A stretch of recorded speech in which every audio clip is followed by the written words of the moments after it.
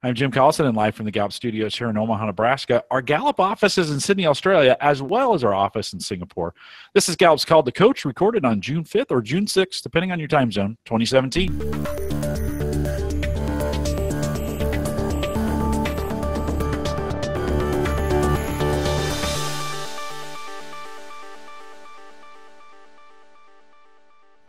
Call to Coach is a resource for those who want to help others discover and use their strengths. We have Gallup experts and independent strengths coaches share tactics, insights, and strategies to help coaches maximize the talent of individuals, teams, and organizations around the world. If you have a question during this webcast, we do have a live chat room available for you, which we do for all our videos we have available. Right below the main video window, just look down right there.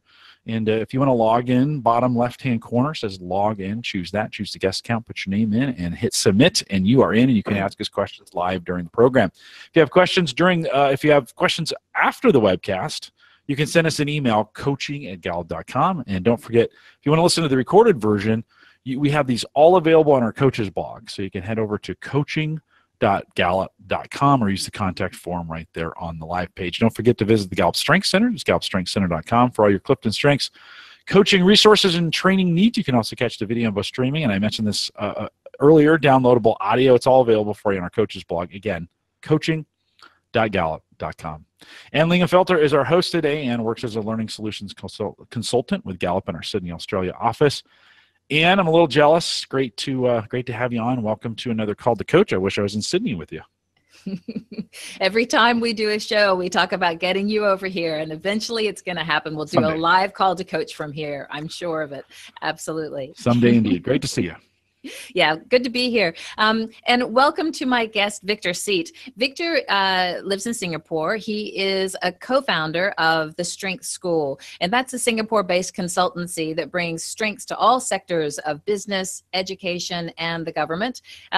Besides Singapore, he's also worked in Hong Kong, China, India, really across Asia with his strengths, bringing his strengths workshops. He's also the creator of a very cool, innovative game called the Game of Life, which he uses with his clients. And it really is it's an experiential game that's designed to help participants learn how to integrate strengths into decision making. And I think one of the things I most admire about the work that Victor does at Strengths School is he is all about application, all about pointing it to development and how do we bring strengths sort of from the discovery stage into the development stage and into bringing it into life day in and day out. He's also a Gallup certified coach.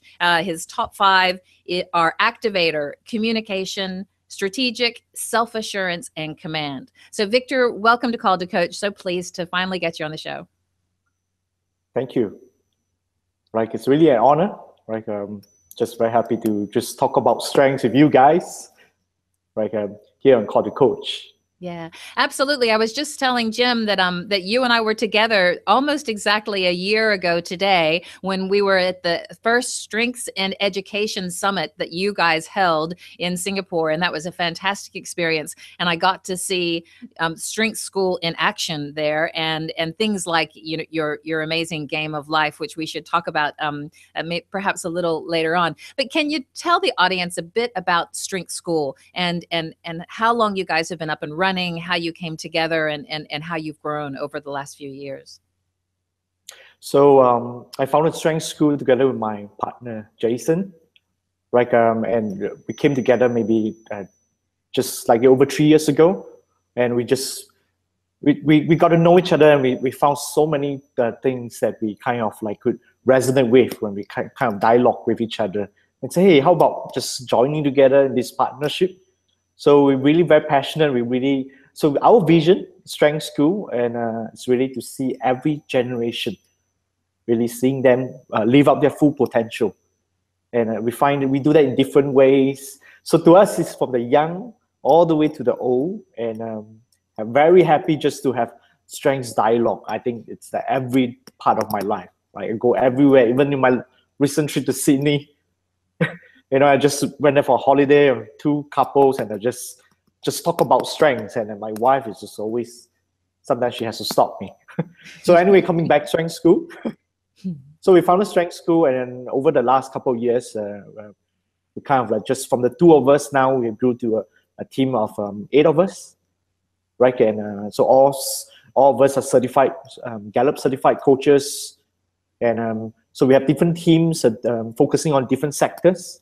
And we enjoy that journey. And the most recent one is bringing it to the public space in Singapore, where anyone in the public can kind of like sign up for our courses. And I just did one yesterday, and it was great. It was a new experience for me. Most of the time we do it for organizations. So yesterday was the first time just a whole group of people from the public and signing up, and it's like a meetup, right?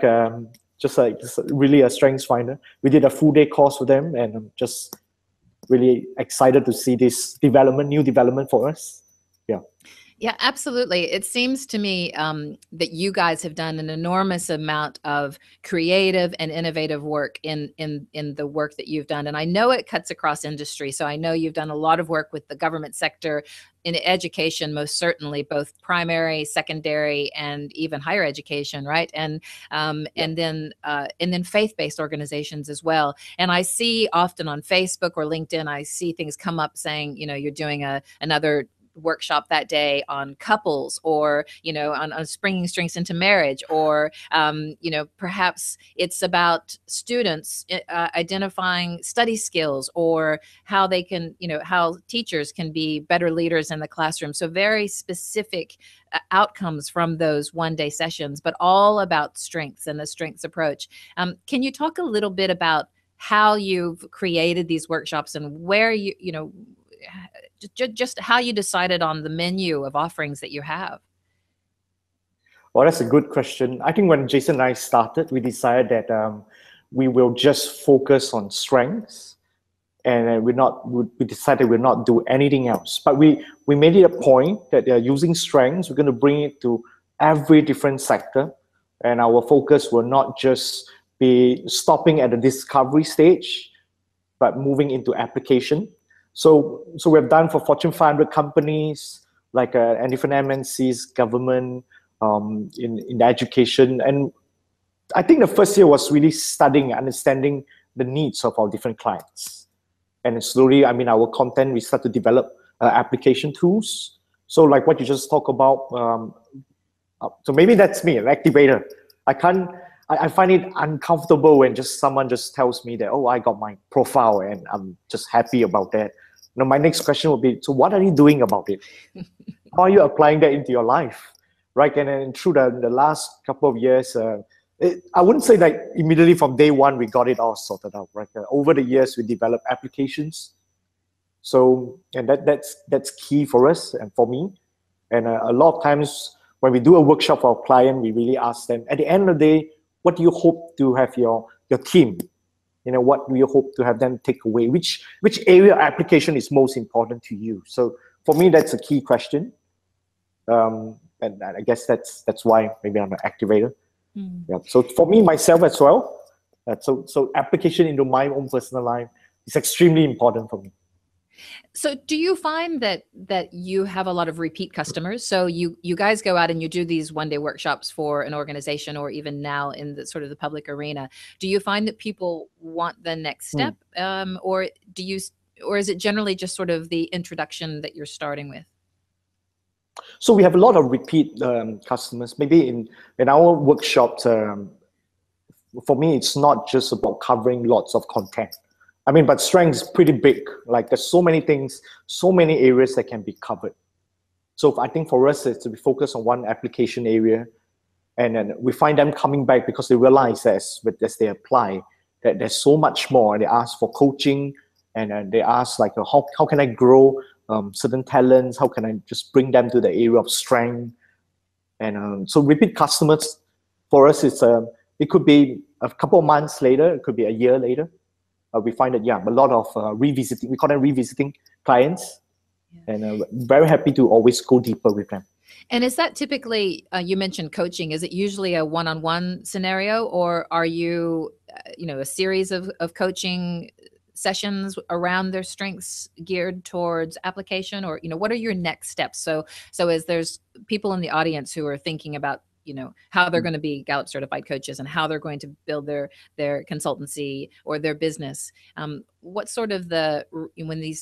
first, when these initial clients revisit, what is your next step with them typically? I think for us, of course, it always depends on also the budget and how willing they are to go. But we make it a point that we coach at least the team leader, right? And that's how we build that in. I mean, it's just not just a workshop, but after the workshop, we always build in like a coaching, right? And what we try to help the team leader to understand is that just in the day-to-day, how do you take it forward? And that you can come back to us for advice. I'm very happy to always give different inputs and help them to also understand, because sometimes at the end of one workshop, we can find out like how the team functions. We give different insights. So sometimes we see that coaching session as a debrief, and part of it is giving new insights and give some handles, and we do that. And so that's part of the journey where we help clients to decide, well, these are the areas that you can think about maybe the following year, right? Or a couple of months later when you decide how you're going to just strengthen them in terms of their understanding and their application. Mm. So we do that quite a bit, yeah. Especially in the businesses and in government. Yep, okay. Turning it for a moment to the education sector and the work that you're doing there, I went onto your website, which I would encourage the guests to look at as well, because I think it's really well done, and it shows how you've got the different offerings that you have and what those are geared towards. I love the framework or model that you had for the genius, for the students and their genius, and it looks like there's different modules. Can you talk a little bit about what the genius is and what the modules are? So when we work with schools, and I'm talking specifically about Singapore schools, we find that just time is a huge limitation. Right, the students are really packed with lots of curriculum they need to cover, lots of activities, and so every time we go into a school and then we talk with the teachers, we try to find out, like, is there a specific area, right, they would like to use strengths towards or to aim for.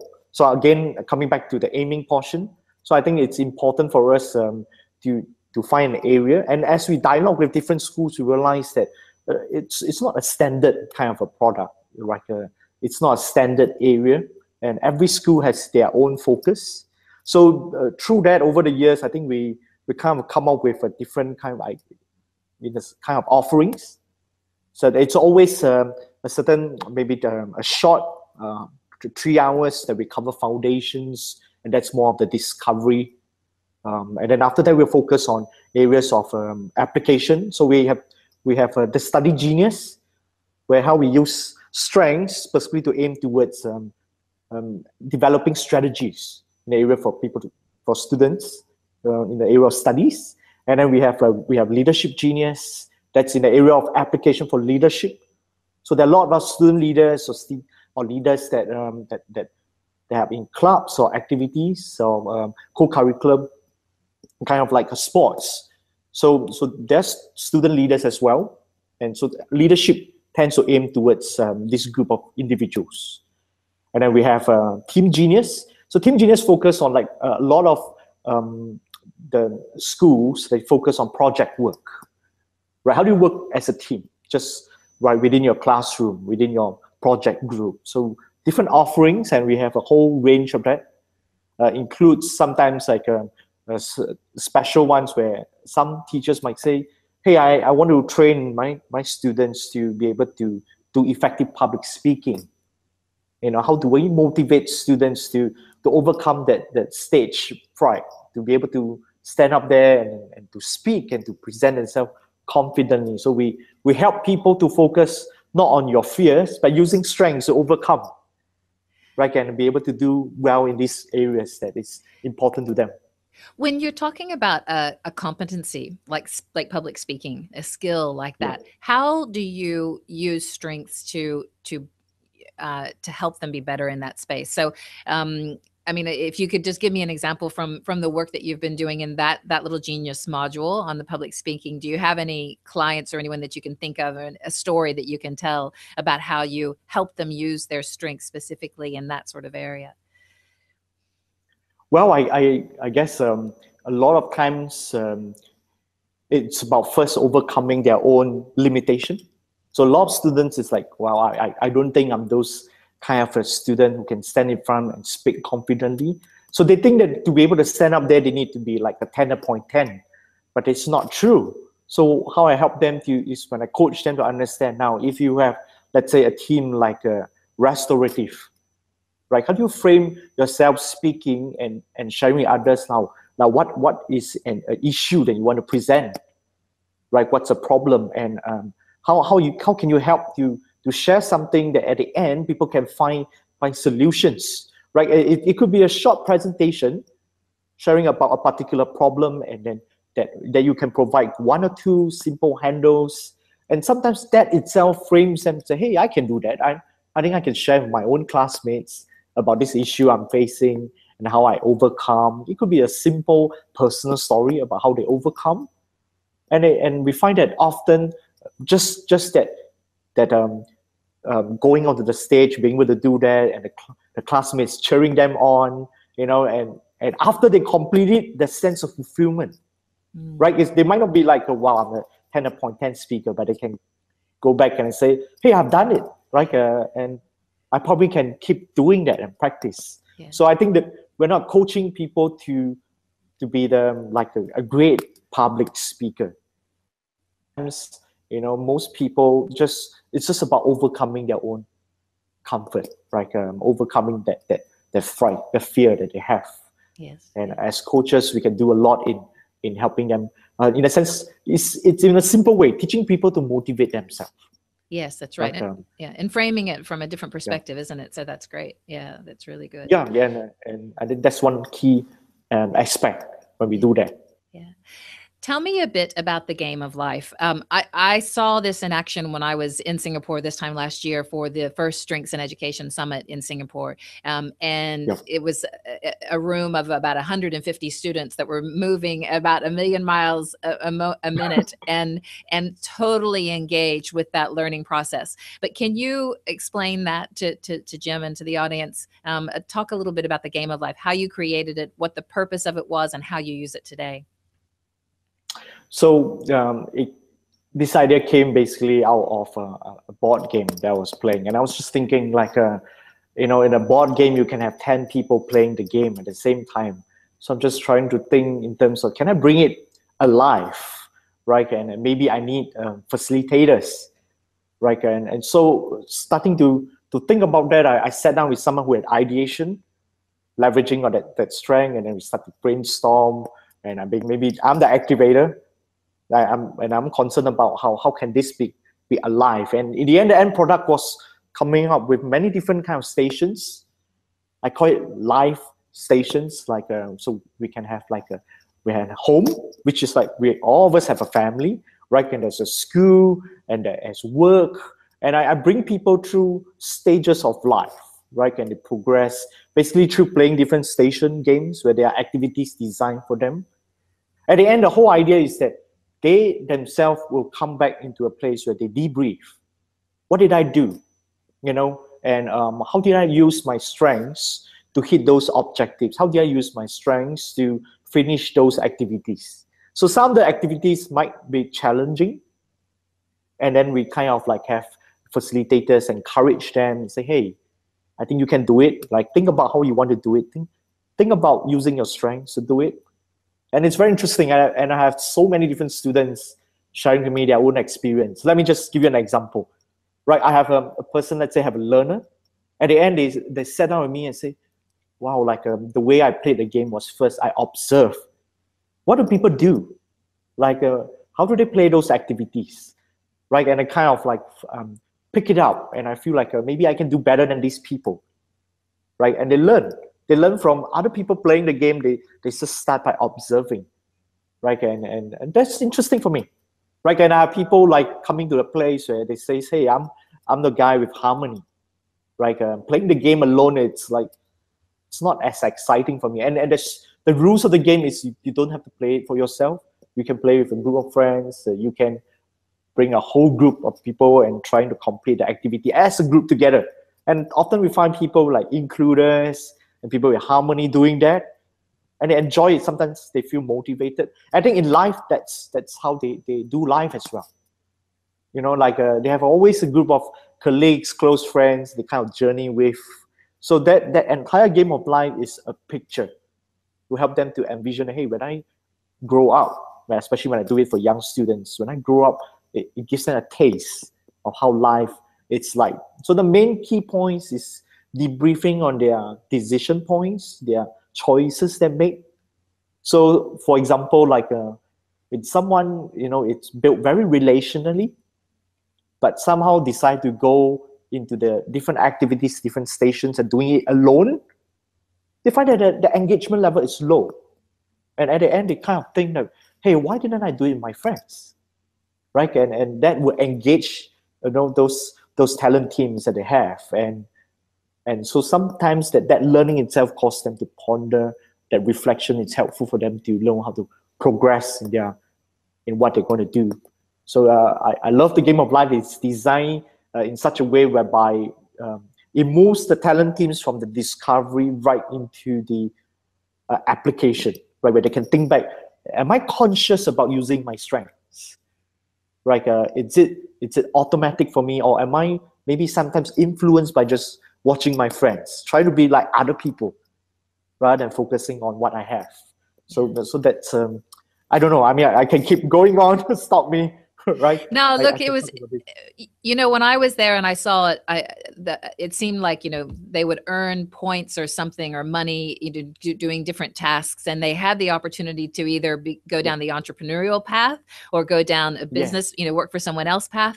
And you could see all of these kids, some of them knew exactly that that's what they wanted to do. Right. And others maybe were just sort of exploring it for the first time. But I think that the whole concept of taking a board game like that and bringing it to life, and applying strengths, and really, as you say, shifting from the naming to the aiming is just such an innovative way to do it. So I thought it was really well done.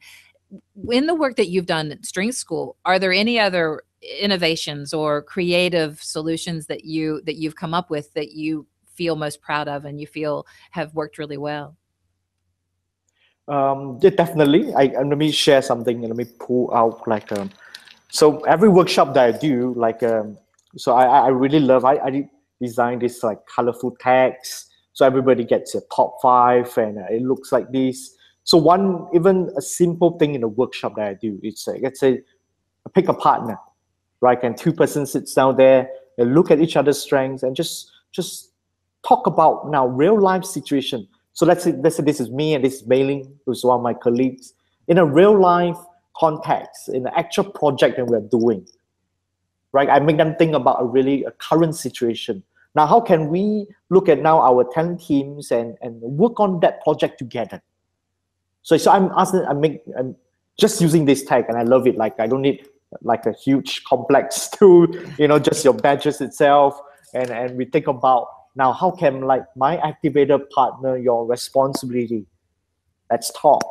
And I do that a lot, like in a workshop, and that discussion really comes alive because people really think about the current project that they have. And like when I look at this badge, I'm thinking to myself, well, this is quite simple. I can bring it anywhere. And so they keep it. Some of them really like bring it even into their own project meetings. Just be conscious about leveraging on each other's talent.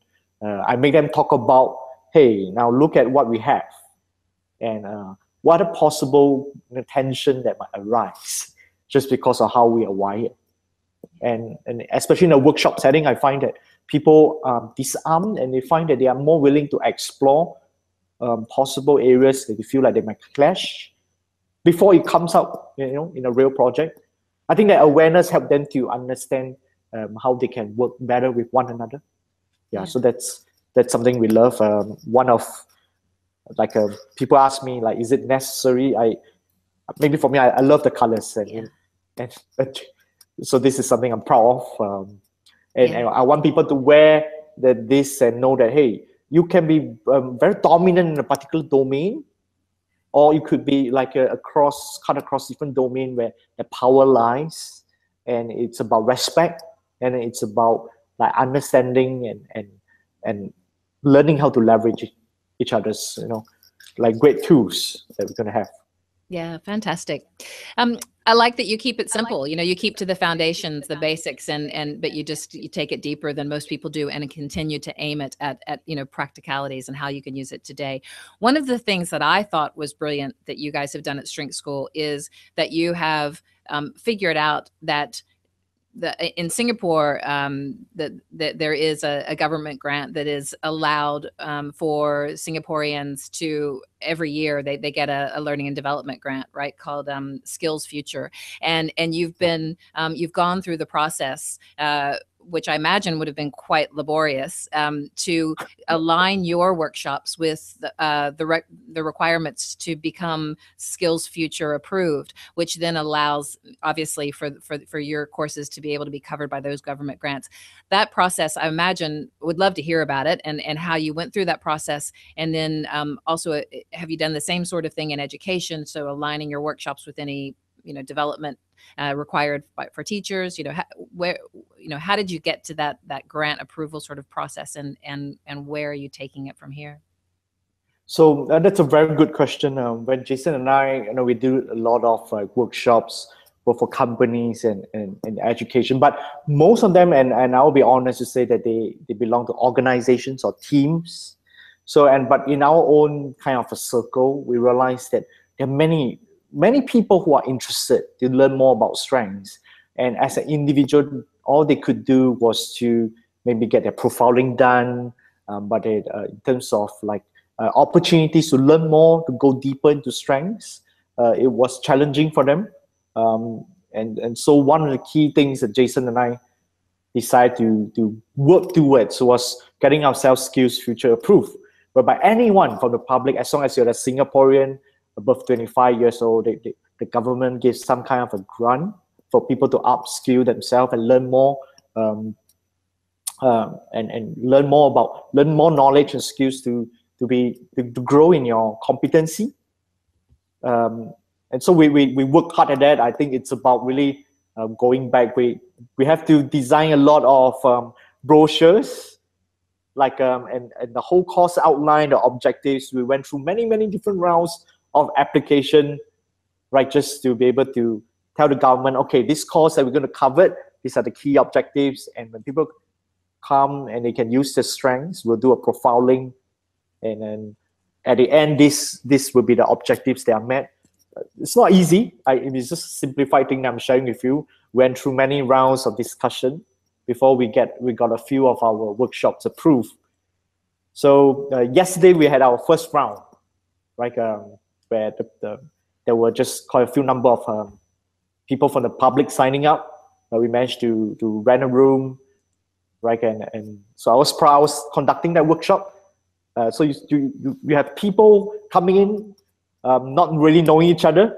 I say, hey, and then you get to interact with them. There are those, of course, they say, I'm going to bring my friends along. Right? This is a public workshop. Anyone could sign up.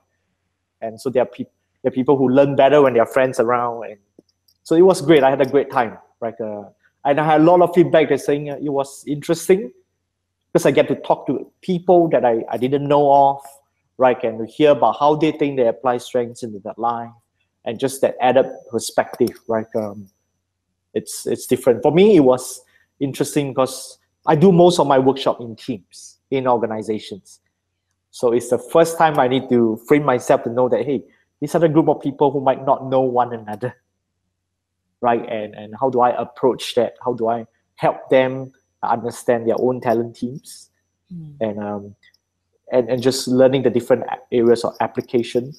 Yeah, so it was exciting for me. I'm sure I will get better later on and just keep improving. Like sure. not very used to doing a public workshop, if I would say that, but it went great. And how many people did you have turn up, Victor? Yesterday, it was just a group of 12 people. Yeah. Right, a small group. So it was so we always have a limit, because I personally don't like to conduct like a mass kind of a workshop. Yeah. So 12 was great for me. A lot of time for questions and answers and a lot of interactive activities that I designed. Yeah, fantastic. And I managed to get all 12 to interact. I think that was great for me. Yeah, fantastic. I noticed one of the courses that you're doing on the public courses is the millennials retention or something about retaining millennials. What lessons have you learned from working with different millennials across the industries in Singapore? Wow, what lesson do I learn?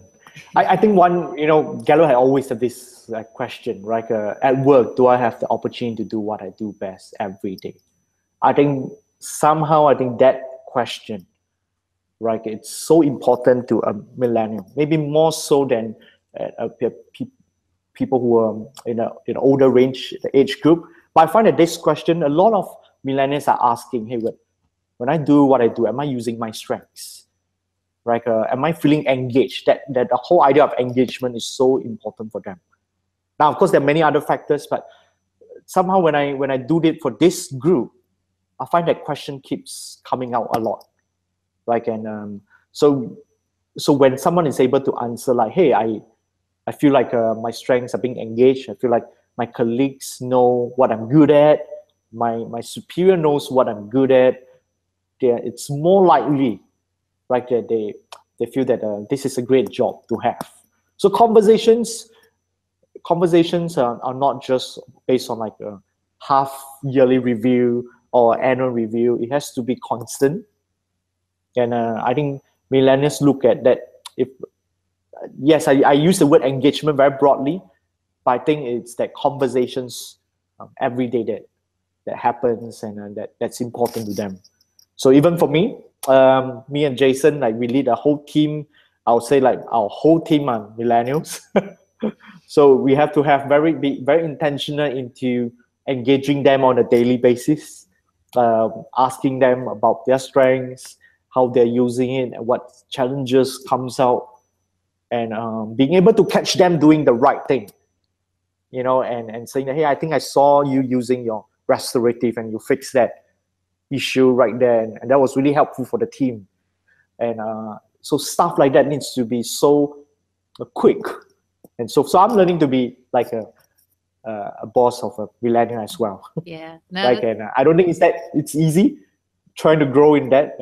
So a lot of the workshops it's like kind of like a shared from that perspective that I'm doing that myself, right? And all the mistakes that I made, and what are the good things I can grow into. Yeah, interesting. It certainly aligns with the research that Gallup did on millennials. So looking for, the opportunity to do best every day, and to bring their strengths. So certainly we see that in our research as well, but I think that's brilliant that you're, focusing it in that space. So when you go in and you work with clients on an ongoing basis, do you guys focus a lot on proving ROI for them? Do you have ways of measuring the developing a scorecard and developing, measuring the sort of impact that your work within the organization is having? Is that something that you have invested a lot of time and energy around, or not so much at this stage? I think that's been in development, right? And that's something we've been working on a lot of times. I think maybe coming back, something that I share a lot with my clients is that productivity. So when we talk about strengths, being able to increase productivity, it's not just necessarily about that piece of work. And the productivity itself, when we stretch that concept wider, it's a lot about relationships, right? And how just being able to manage conflicts within the team, just being able to help people understand how to work with each other better.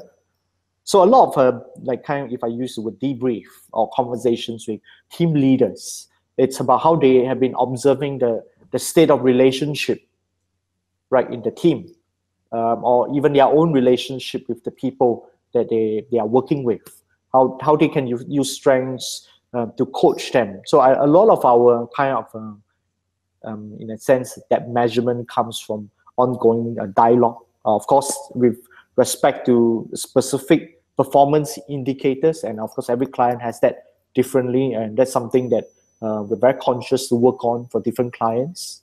But I would think about it, if you ask me at this point, the key aspect when we work with team leaders, it's about helping them to know strengths can be used to aim towards, that the behaviors, cutting down on the behaviors, that hinders even the team performance.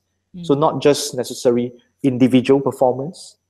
I think for coming back to team leaders, they're always very concerned about how the team is working, collaborating as a group together. And many of our clients engage us to work on that. And first they say, can you give us like a team building workshop, right? But when we go in deeper and deeper and we probe more, the main concern is always about that collaboration and how to get the energy up, how to get the positive energy up, and that's important to them. So for us, we do a lot even coaching, sometimes even as a team together, or it could be with specific team members. We like to use the balcony basement, like the idea. So in Singapore, for us in Strength School, we use this idea of infancy maturity. So and even we develop resources. We make our participants reflect, right, really about their talent teams, and then we give them our own reference. So Jason and I, over the last couple of years, like we really interviewed like hundreds of people, and very proud to even share like our own resource that we use to coach. Maybe I'll just pull it out. So we have like just some of our, like, we call it infancy maturity cards out of a lot of interviews we do with people. So this is only given to them like after we get them to think and reflect, right? And a lot of times they get their aha moments when they realize that, hey, either like, hey, the awareness I have, it's true because I compare it with these cards and the references, and I find that, hey, that's those negative behaviors I need to manage, or those things that I'm doing well, I need to keep doing more of these things. And so a lot of our coaching comes, so this is a great resource that we use. Of course, I think, starting from Gallup, when we go for the certification course and teaching us about balcony basement, that was key for me personally. And understanding how just helping people to grow in that can reap great results. So just that's important for us. Yeah, fantastic. I know that you, outside of your professional life, you also use strengths and bring it into your personal life, both on the home front with the family and also in your leadership position in your church, right? So certainly bringing strengths into a faith-based organization is something we see in a lot of alignment. Can you speak to that a little bit and talk a bit about how you've done that? So definitely. I think when we go into a faith-based organization, a lot of times one of the key thing, right? It's about that. At least in church, it's about the character building, right? How does someone grow in character, like and how does someone just kind of like grow in resilience, and how can someone just stop certain behaviors? It could be addictions, it could be different challenges that they are facing, and so I'm talking about practical areas. So when I bring it into my church, I say that, hey, strengths can be very powerful portion to aim towards these areas when we call it broadly character building, character strengthening, and how do we use strengths to help people build that? And so a lot of coaching is involved. Again, I come back to helping people realize that a lot of times they could be using their talent teams, and it's there, but using it in a not so good way, right? And especially I think in areas of fighting, just if I use broadly speaking, addictions in their lives, whether is it like certain behaviors that I think in church they say is not so helpful. How do we help young people to reduce that? I lead a whole group of leaders who oversee young people, and maybe that's something I'm very passionate about. I've been a youth pastor before I started Strength School, I was a youth pastor for close to 10 years. So very passionate about youth development. And in that stage of growing up, like strengthening their characters, I think.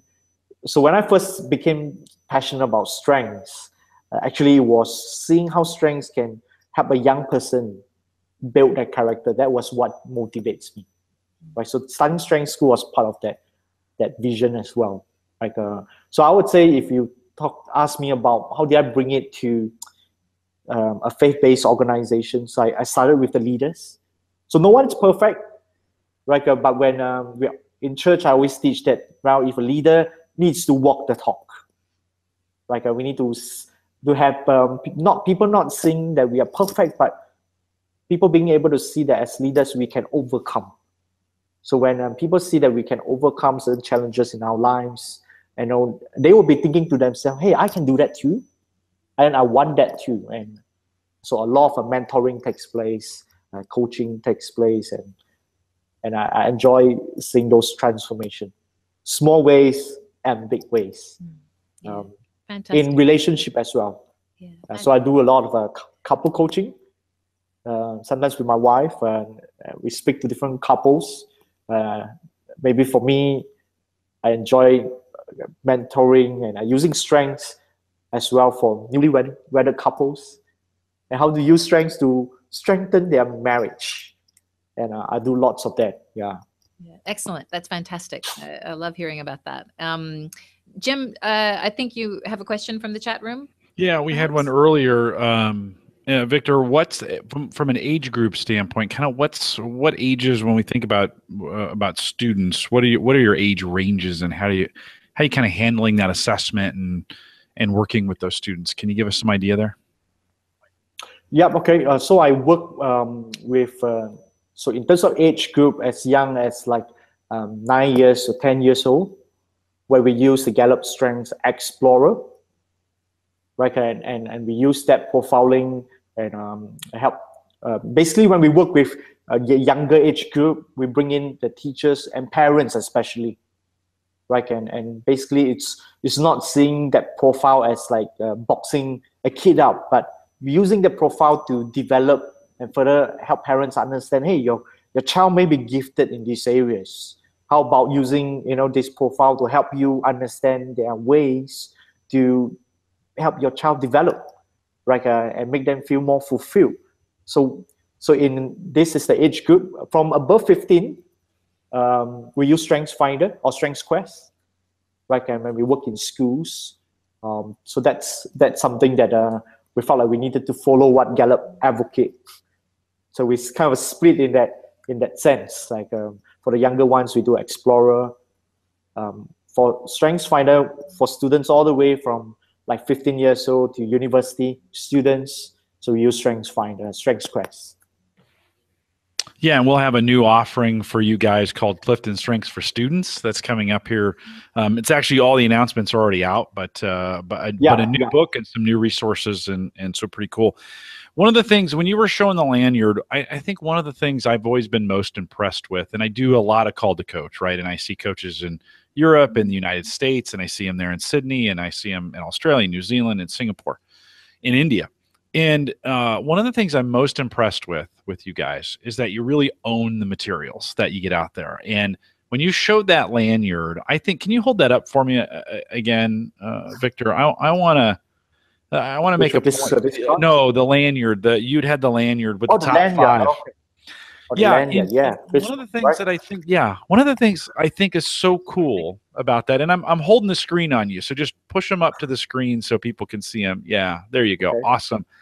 One of the things I love about this, Gallup has a really boring green one. So if you come to training here at Gallup, and you know what I'm talking about, it's green, it says Gallup on it, super boring, right? Ours is gray, even worse.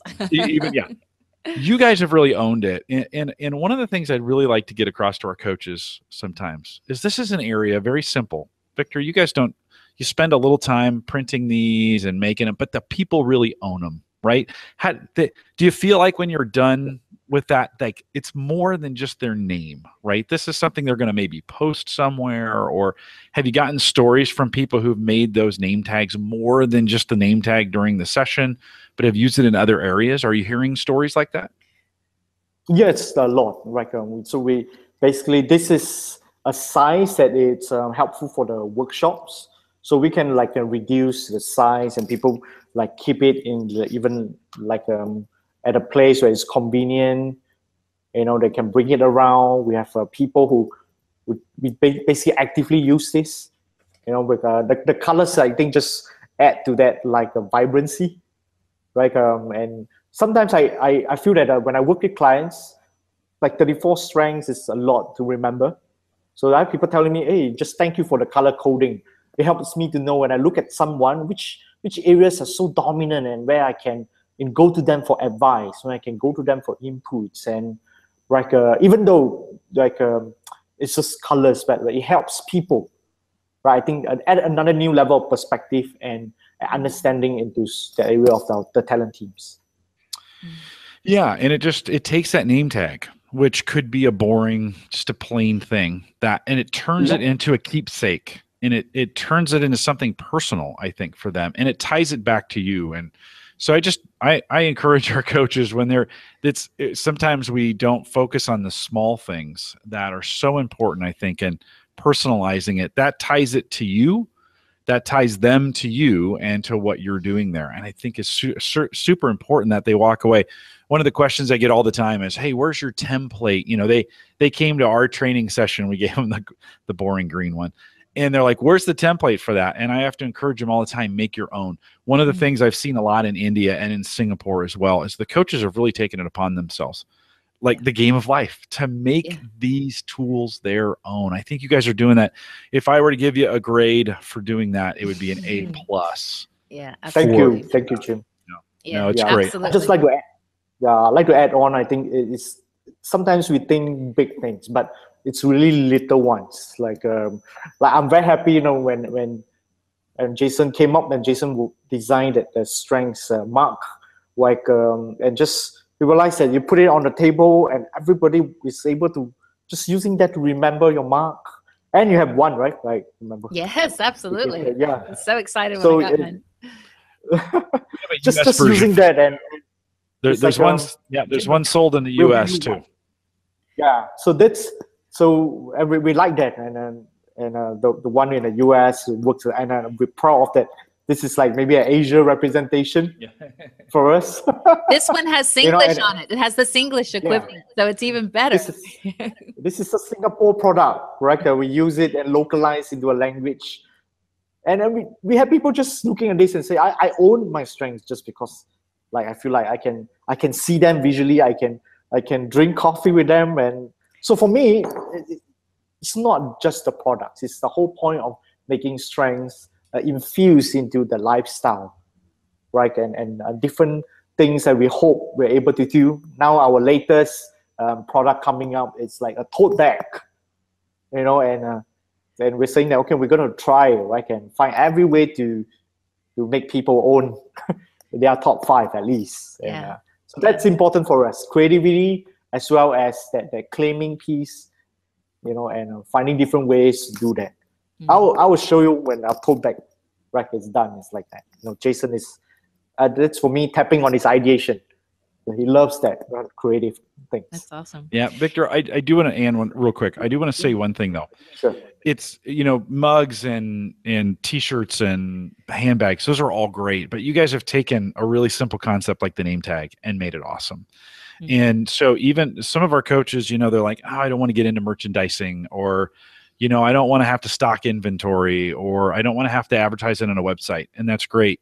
You don't have to. Like, you can take something as simple as a name tag, own it, help them to own it, make it theirs, be creative with it. And if you're not creative, find someone who is, right? You said in the very first part of it, like, I needed some ideas, so I partnered with somebody with ideation, right? You said that. And so it's just super important. So, Anne, thanks for letting me jump in there. I know we're running short on. Oh yeah, look, we'll have to bring it to a close. So really, Victor, is there anything short and sweet that I've forgotten to bring up that you think is important to say before we close the show? Well, no, I think we pretty much have it all covered. I would just say basically and encourage everyone. Maybe it's my own passion. So strengths to increase. It's so important when clients hear this, that strengths can be used to powerfully increase people's productivity and performance. But it's not more than just the task, but it's also the relationship. And it's so intertwined. And when we need to be able to work on that a lot more, right? And I feel that that's something that's lacking in this generation, right? We're moving into that technology platform a lot. So I feel that the potential for using strengths to grow at the area of interactive relationship, right? It's so important now in teams and in families, like in schools. And I think that would be something that I would just want to encourage the coaches, right, to keep using strengths for that. Yeah, brilliant. Thanks so much, Victor, for representing the Strength School and being with us today. It's really been great to have you as a guest, and looking forward to your next Strength Summit in Singapore next year. Really looking forward to that as well. So well done. Thank you. Right. Victor, thanks indeed. I'll remind folks, if you've got questions, you're listening to this, Victor is available on Facebook and our Facebook groups, and you can just type it in. His name will show up, and you are free to ask questions. It's okay, right? If they contact you via Facebook, Victor, it'd be all right if they did that. Yeah, sure. I didn't ask. Yeah, I just assumed. But both you and Jason have been very open on what you do on Facebook, and have had some great ideas. And so I just encourage you, if you're a coach and you're struggling a little bit to get some of those ideas, have a look at what those guys are doing in Singapore and really around the world, right? You're based in Singapore. Just name a few other countries, though, that you've been working in. I've been working in Hong Kong and China. I'm bilingual as well, so I do it in Mandarin. Like in India, like in Thailand. So just name some of these countries, and really lovely to just travel around. I'm looking to go to Australia as well one day, not just for holiday, and US. And I want to attend the Strength Summit as well, Jim. See you live in person. It'd be great. We're getting ready for the July 2017 summit, 17th, 18th, and 19th of July. So if you haven't signed up for that, you might want to do that as well. But Victor, we'll look forward to seeing you here at some point, and maybe I'll look forward to seeing both of you as I make my way over there. So we'll remind everyone to take full advantage of all the resources we have available at the Gallup Strength Center. Just GallupStrengthCenter.com. Send us your questions or comments if you'd like to be a guest blogger. You got something you'd like to say in about 400 or 600 words around strengths. We are taking those as well. Send us an email, coaching@gallup.com. Put guest blogger in the subject line, and can't take them all, but we will consider that as you send that in. You can also catch the recorded audio and video of this program, as well as all the past ones that we've done, including all of our social resources that are available at the resources tab in our coaches blog, coaching.gallup.com. If you're interested in becoming a Gallup certified strengths coach, Victor mentioned that a few times. You can see a list of all our courses that lead to those certifications. They're available on our courses page. We don't make this too difficult. It's just courses.gallup.com. And if you have any questions, you can send us an email to that coaching address, coaching@gallup.com. Someone will get right back to you no matter where you live in the world. If you are a certified strengths coach, I want to just let you know that we've got some kits available for you. Our digital kits are available for you. If you are certified, we have some special pricing on those, and we're trying to get that word out. That pricing will end right before the summit that we were talking about. And so if you have not gotten that information yet, send me an email, jim_collison@gallup.com, and we'll get that out to you. If you found this helpful, we'd ask that you'd share it. I want to thank everyone for joining us today. We'll look forward to another call to coach. And with that, we'll say goodbye, everybody.